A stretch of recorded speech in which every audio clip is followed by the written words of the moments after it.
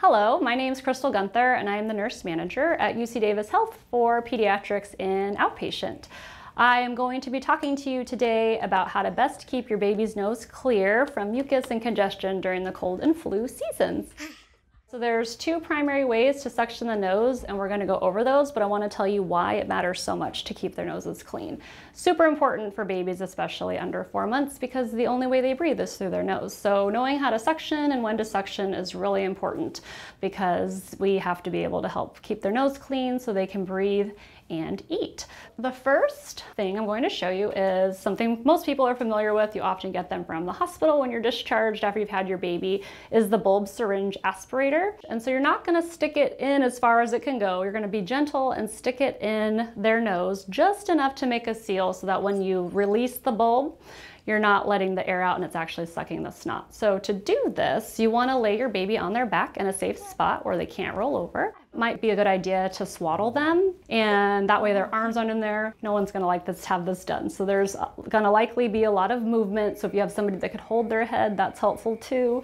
Otherwise, you're just going to get good at kind of following their head around. But to use this, you're going to, away from the baby, squeeze the bulb out, and then you'll put it in their nose until it makes that seal, and you're just going to let it reinflate itself, and you might hear the sucking out of snot if you're getting any. And then you can get a tissue, a wipe, any kind of basin, and just squirt out whatever you got on there. Give it a little wipe, and then you're ready to go for the next nostril. Put it on that side, release it. Pretty simple to use. And then you just want to make sure that when you're depressing the bulb that you're not shooting snot back at your baby or yourself. The other way to suction that's come on the market in the past few years are nasal aspirators. This is just one we happen to have here today. It's the NoseFrida. There's different brands, different types, even electric ones now. It comes with different parts. So there's this tube that tapers down that you're going to put in your baby's nose, has this little squishy filter that's going to keep germs and mucus from getting up into your mouth.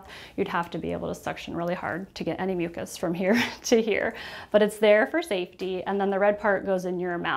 So you'll stick it in just enough, and you're going to take a big breath out, and then you're going to suck in. And as you suck in, you're going to hear, most likely, lots of goobery, sucky, snotty sounds, and you'll see a lot of mucus come up into this kind of tapered end. And you can just go right over to the other nostril with this one. You don't have to clean it out in between noses, but after every use you will clean it out, and we'll go over how to clean both of these. For the bulb syringe, after you're done using it and you've used it on your baby's nose, both sides, they look good, you're going to just kind of squeeze it out, warm soapy water, swish it around in there, squirt it back out, and then you can just get clear, warm water until it's rinsed out because you don't want any soap left in there, and then just let it dry until the next time. Then the nasal aspirators, this style, you're going to take the pieces apart. You're going to take this filter, and we're done with that one. You change it after every time, and then you can clean these out with warm soapy water as well. Let them dry.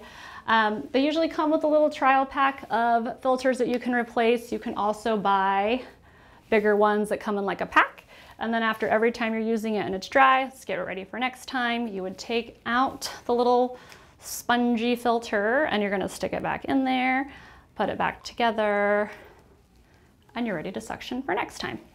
If you're not getting anything in your suctioning, you notice they're still sick and their breathing's not as good as you want it, and you just want to make sure that they're good before their next feed, you can try these nasal saline sprays over the counter.